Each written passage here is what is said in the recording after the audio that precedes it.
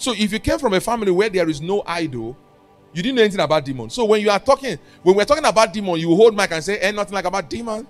Demons are not real. If they're real, let them show their face. I mean, I think we heard it from that interview of that brother, Pastor James, Intercessor James. Yeah, his interview covered it. Even though he was doing deliverance and healing the sick and doing he even encountered Jesus. And yet 10 years later, he found out that a curse that was in his life from the one day he was born was still operating in his life. There are so many pastors that have gone to the Lukoyo for deliverance, and before they know, they see themselves reacting like Dracula. I'm inside of. And the pastor, I remember what that the cellman said one day. He said the pastor came to his house, to his office one day, and he just saw the pastor. He saw a demon beside the man of God. He said, "Can I pray for you? There is a spirit." The man said, "I don't believe in all that nonsense. I don't believe in that. I don't believe in that. Just speak a word and bless me." He said, "I understand you don't." He said, "I don't believe in demons. A Christian cannot be possessed. It's not like that." He said, "I understand, but can we pray?" They said, when the man said when he recovered himself, he has scattered that the apostle sermon's office, scattered and vomited all manner of nonsense. He looked at the sermon and said, "Kai, you have destroyed my whole theology." He said, "What has he been preaching?" He said, "Well, that is it."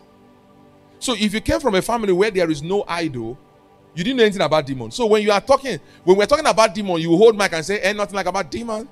Demons are not real. If they're real, let them show their face. They show their face. Oh, no. See, if they are real, let them show their face. Because you don't know it. But we that were in Africa, we know. See, when people are saying, there is no demon anywhere, we in Africa, we say, you don't know. We see them, koro. Someone will tell you you will die. You will actually die that day. Someone will say you will break your leg. The next day they break a file, your leg breaks. In fact, in our own, we know where they sell the charms. So people go to the charm and buy 13 naira. You have elephantitis that can kill you. 13 naira, not even up to $1. It's about 0.01 cent.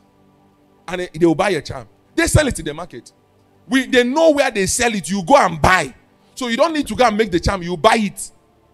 And you not go and say the sayable. Back then in North, where we school, people will always steal your books and textbook. Some people will go to where the buyer, they go to back of the fence. There is the needle there. 200 naira. The man will tell you the name of the person that stole it and how he stole it. Yes. That's why you need to be on fire. So that people, when they encounter you, they don't need to go and encounter an more. That's what I'm saying. So when we teach certain things and people don't understand it, we look at them because, you see, the greatest thing God has ever done, God will do to any Christian, is to be given birth in African country. You see, if you're a Christian from Nigeria or from Africa here, you don't need to be taught about witchcraft. You came from the surrounding of witches. So you know them. And that's what I'm saying. They are pressing you. A white man will tell you, oh, his brain powerless. His brain, we say brain. You will die, you will press, you will die. Because we know them. Sometimes when they are pressing you, you're actually seeing the spirit pressing you. Yes, you are seeing the spirit pressing you. You know this is a demon. You are looking at it. They say, no, it's a fragment of your imagination. May he press you. So are you. Fragment of your imagination. It's a fragment of my imagination. Can't I now stop imagining? But that is the truth.